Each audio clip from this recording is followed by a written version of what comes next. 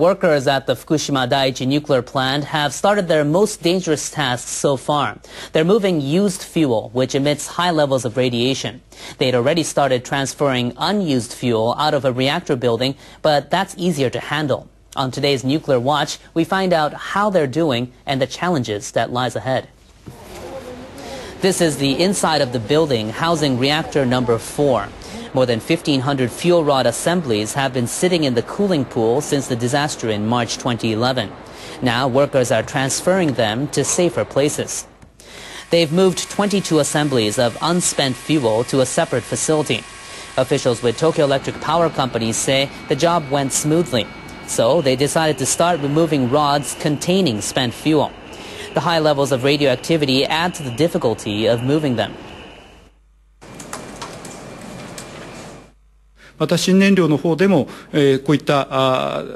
Dealing with spent fuel rods is no different from dealing with unused ones. Workers will do the same task as before, taking into account the high radiation level. Now NHK World's Hajime Okada has more on the operation and the risks involved. At first, the process was slow. That's because the workers had to carefully conduct the operation using an underwater camera when they were removing the fuel and placing it in the container. But the more times they repeated the procedure, the more they got used to it, and the pace picked up. Now, work is basically proceeding as scheduled. 2 containers are being used for the operation. While one container moves fuel rods to the storage facility, the other is on standby, ready to remove the next batch. Using 2 containers makes the whole operation more efficient.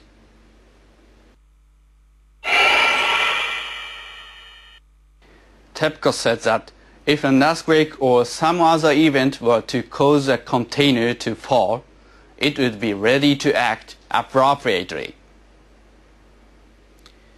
The crane is 30 meters above ground level. A fall from the height could disturb the lid or even damage the fuel inside the container. That could cause radioactive water or other substances to leak. If such an accident were to occur, workers would be temporarily evacuated. After that, the damage would be assessed using surveillance cameras and radiation monitors installed within the reactor building. Lead plates and other items will be stacked around the container to shield the workers and the environment from the effects of radiation. Still, TEPCO says the chances of a container falling are basically non-existent. It says that's because the crane is equipped in such a way as to prevent a drop. The wires holding the containers are doubled up, so they will not fall even if one wire breaks. And large springs have been attached to the platform part of the structure to keep the containers stable in the event of an earthquake.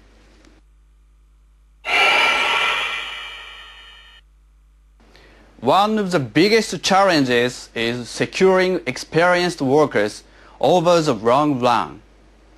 Even now, radioactivity readings at the site were about 200 microsieverts per hour, a lot higher than normal standards.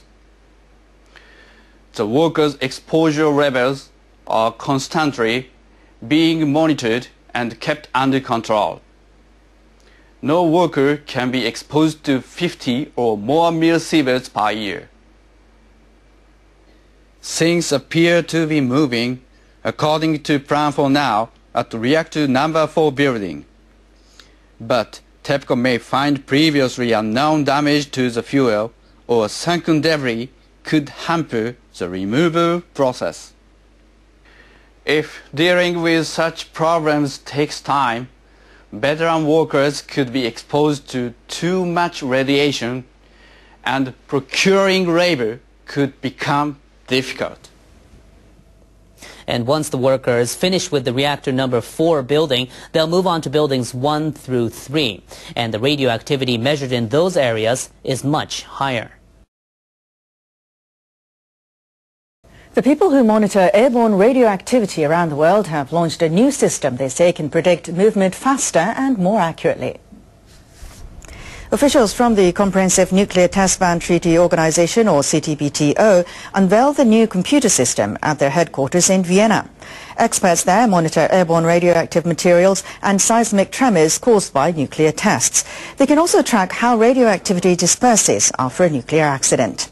The new system can locate the source and predict the movement of radioactivity in the air more accurately and 20 times faster than previous systems. The Japanese government contributed about $740,000 to upgrade the system in the wake of the Fukushima nuclear crisis. CTBTO experts analyzed the spread of radioactivity after the accident at the Fukushima Daiichi power plant. Japan's nuclear regulators have approved a new set of safety guidelines for nuclear facilities other than power plants. The rules cover 247 sites nationwide, including nuclear reprocessing plants and nuclear research facilities. Members of the Nuclear Regulation Authority endorsed the guidelines in a meeting. The new rules take effect on December 18th. They were compiled following the 2011 meltdowns at the Fukushima Daiichi nuclear plant. The new rules require facility operators to take stricter measures against earthquakes and tsunami. Operators are also required to improve safety measures to prevent hydrogen explosions and uncontrolled nuclear chain reactions during emergencies. The NRA is currently studying the safety of 7 idle nuclear plants that have applied to resume operations. Lawmakers in Japan's lower house have passed a bill that would give government officials sweeping powers to decide what constitutes a state secret.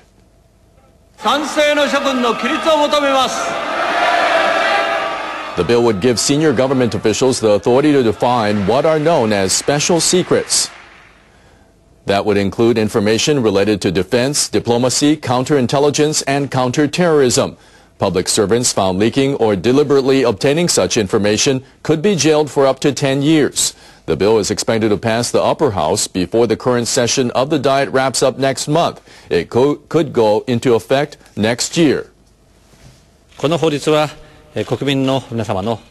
This bill is for securing the safety of the Japanese people. We will explain its purpose to them. I know that some of them are concerned about the bill, but we will work hard to address their concerns through debates in the upper house. The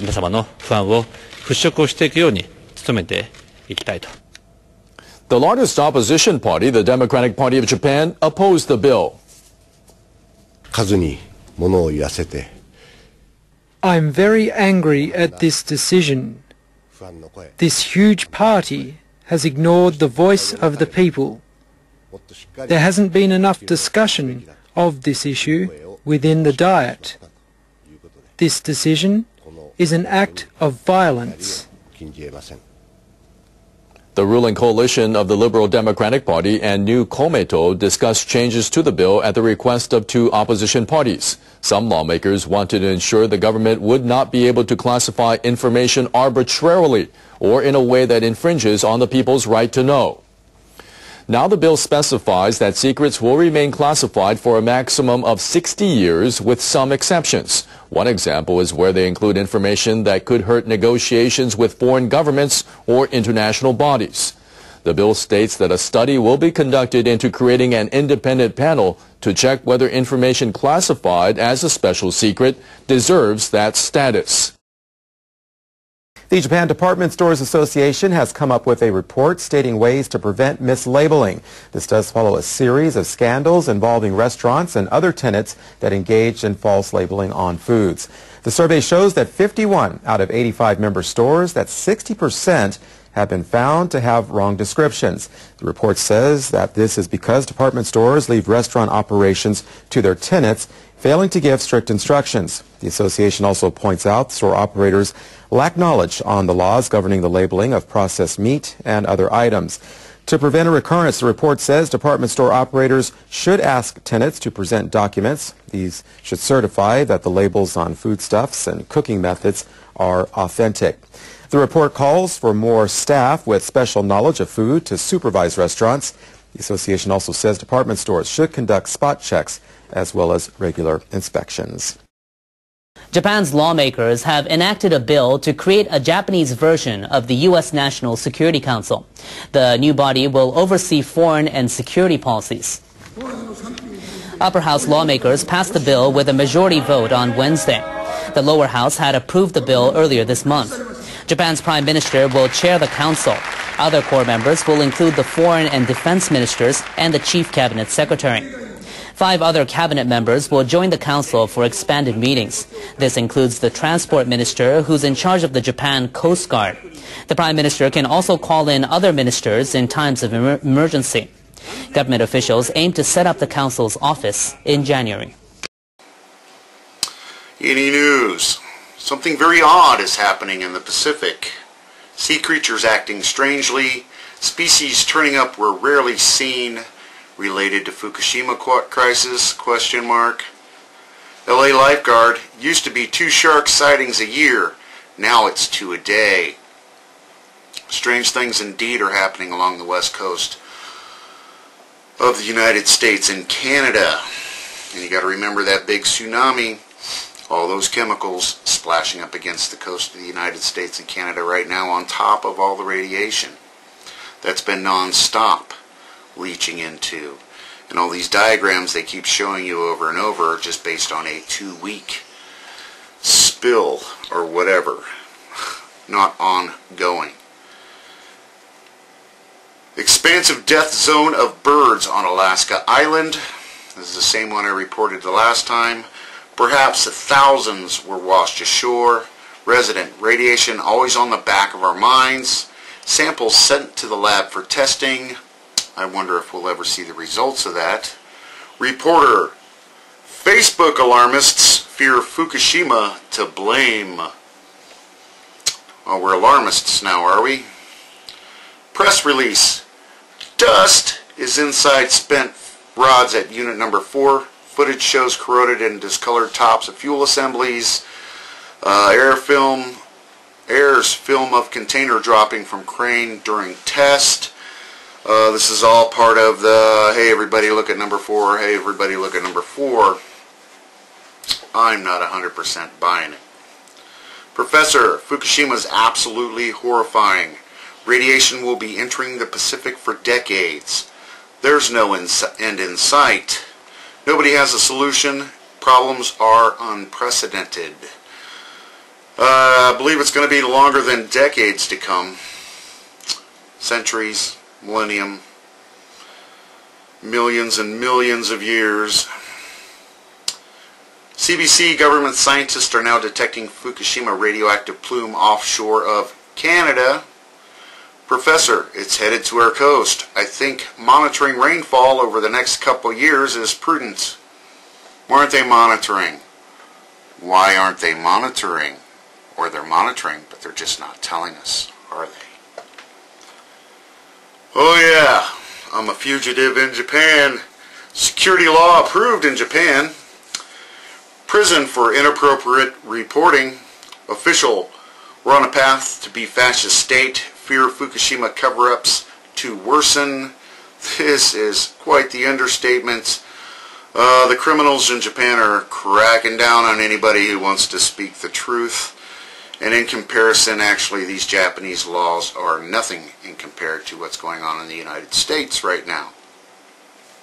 So, I will continue to report as long as possible, knowing I could never go to Japan like I would want to anyway. Unpublished data, plutonium levels slightly elevated in Pacific after Fukushima. Scientists, it's most likely flowing from plant into ocean. You think? 2.5 trillion becquerels of plutonium released to air in 4 days after 3/11. You remember it's been aerosolized, aerosol, the plutonium in aerosol form. We've all been breathing for